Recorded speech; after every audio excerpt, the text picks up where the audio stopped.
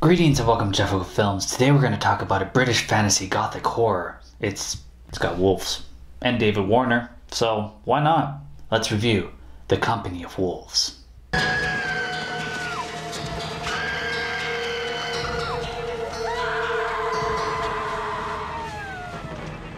This movie starts out with a dog running through the woods and a car entering an estate. And a young girl comes out to greet her parents, and she's sent upstairs to go wake up her sister, who's sleeping, and she's a mean bitch. Come on out, pest. It's not because I want you either, it's because Mummy wants you. Her room gets dark and windy, and then we see her sister running through the woods in spider webs, and she's being mildly attacked by stuffed animals. This might be a dream because we keep flashing back to the younger sister sleeping. It's kind of creepy, kind of like an Alice in Wonderland, which is funny because her name is Alice, and she gets chased by wolves. Well, dogs that are made to look like wolves, and their orange glowy eyes stare her down and she collapses. I mean, did you even try to pet one? The next day, Rosaleen, the sleeping girl, says goodbye to her dead sister in what looks like the past. What does she die of? I mean, there's not even a bite mark on her. Granny rides back with the family, and it's nice to see David Warner, and Granny takes Rosaleen back to her place through the woods because Mum's in no state to take care of her. Daddy? Shall I take her home with me tonight? Her mother's in no fit state to look after her. If only you would. Come, pet. Granny tells her a story about a wolf, and her story starts out pretty fucking odd, and she doesn't care. It's about a traveling man who married this bride, and he's pretty odd too. Much time passes, and the bride wakes to the sound of howling wolves, so the next day the town goes looking for him.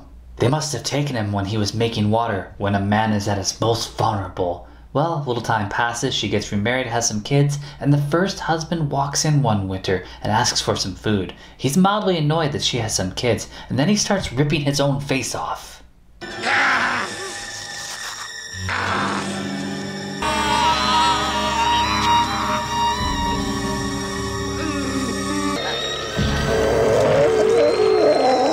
This is one of the strangest transformations I've seen. Her second husband walks in and grabs an axe and takes care of it. This is why you should always have swords around.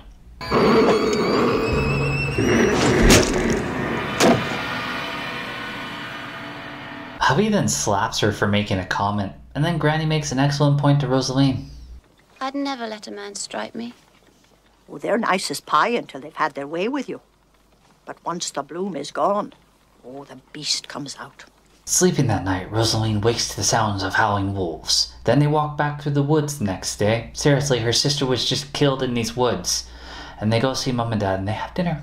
Rosalina goes to get some water from the well, and then she plays with a young boy. That night, she wakes up to the sound of her parents doing it. What's more frightening, waking up to the sound of your parents doing it, or the wolves howl? The next day, she talks to Mummy and asks her if Daddy hurts her.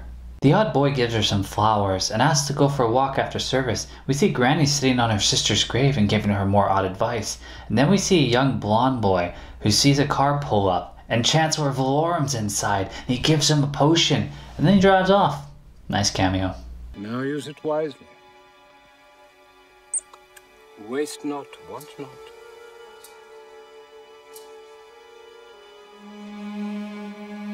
He rubs it on his chest and hair begins to sprout and then vines pull and just take him away and he screams. No! No! No!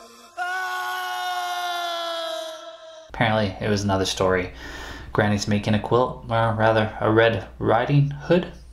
In church we see the boy looking at Rosaleen. I think she can do better. Randomly baby spiders start falling onto her Bible, and then everybody in the town watches the two of them walk off into the woods. He tries to get some romance going, and then she hides after they kiss, but her sister was just killed in these woods.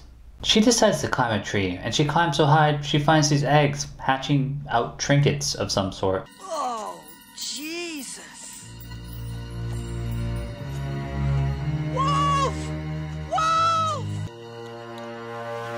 Rosalina shows up fine, and her father decides that he's gonna go out and hunt with the men. So they dig a hole, and they put the duck inside of it as bait. And then Rosalina tells her mother a story. And I feel like we're jumping time periods again. Another wedding, another nameless bride and groom, and then a pregnant woman wanders in from the woods, and it's the groom's child. It's absolutely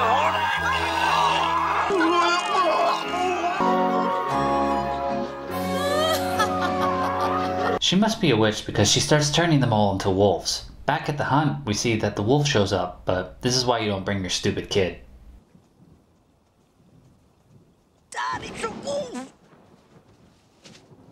The wolf falls into the trap and they fire many bullets into it, and then Father said he took a trophy, and they all leave. When I cut it off the carcass for a trophy, it was a forepaw. And then before my very eyes... What is it, Daddy? Is it someone you knew? What do I know whose hand it is? All I know is what I see. Get it out. He tosses the hand into the fire. Rosaleen takes a knife on her journey towards Grandma's house, and the creepy boy looks like he's gonna follow her. She walks past the mines and dismisses the boy from joining her. Then she runs into a well-dressed man who takes her knife from her and offers to take her on a picnic. He's much older than her, so this is pretty creepy. And then he shows her his compass. It was this compass that brought me safe through the wood. But you lost your way in the wood. But I found you. He mentions werewolves, and then he makes a bet with her that he could get to her granny's house faster with his compass than she could, even though she knows the way. And he bets his compass for her kiss. Seriously, dude, you are so much older than her. And when he gets there, he's eating blood and his eyes are yellow. What have you done with my granddaughter? Nothing she didn't want.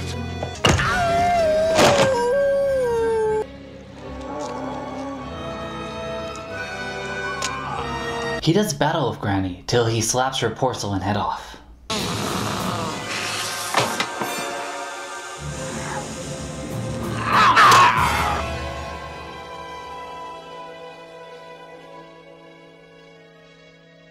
Rosaleen arrives and he's waiting. He tells her an obvious lie and we can see Granny's dead. He tells her to burn her cloak and there's many wolves outside. He also tells her that he lives in both worlds. And then he wants that kiss and then he gets it. Won my bet, so now you owe me. I remember.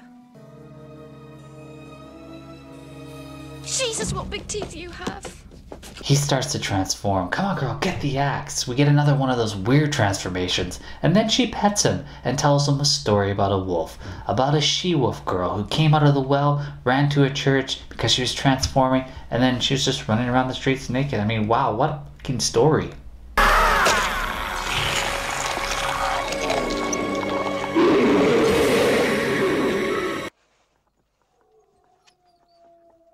The wolf is much friendlier in its dog form, and less creepy. And then the village shows up, and the wolf jumps out the window, and then her mom comes running in, and she sees a wolf with Rosaleena's necklace, and figures it's her daughter.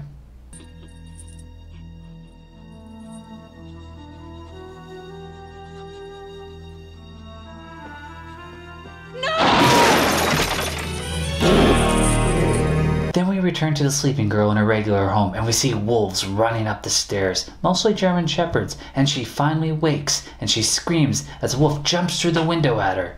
She lives on the 4th floor. Seriously. The end. This had a budget of $2.3 million and it made a box office of $4.3 million. How? This thing won awards. Granny was played by Angela Lansbury, who's a pretty accomplished actress, and she was really just warning her daughter of the dangers in the world.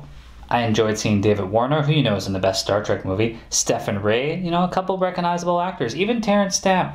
Everybody was underutilized in this. I wish they took the time to come up with names for these characters. I'm not sure why they even bothered with the present day stuff. Sarah Patterson was 13 and had to deal with some pretty adult themes. She was really good in this, especially at 13. I kept seeing Emilia Clarke. Surprisingly, she only did 4 films, 2 in the 80s and 2 in the mid-2000s. Shame, she seemed pretty talented for a child actor.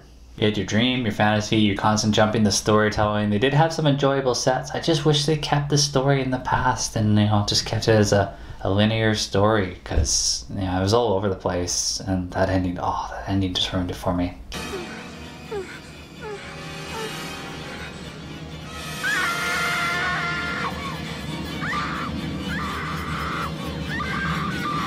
Company of Wolves, and did anybody keep a company of wolves in this? Not really.